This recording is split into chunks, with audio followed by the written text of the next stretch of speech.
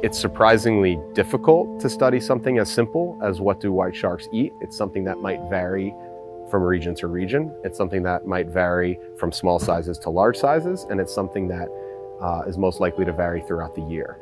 They're considered generalists or opportunistic predators, so they eat everything from crustaceans, something like lobsters and crabs, to something a lot of people are familiar with is the larger ones eating marine mammals, so things like seals, sea lions, sea otters, dolphins, and up to juvenile whales or scavenging on whale carcasses.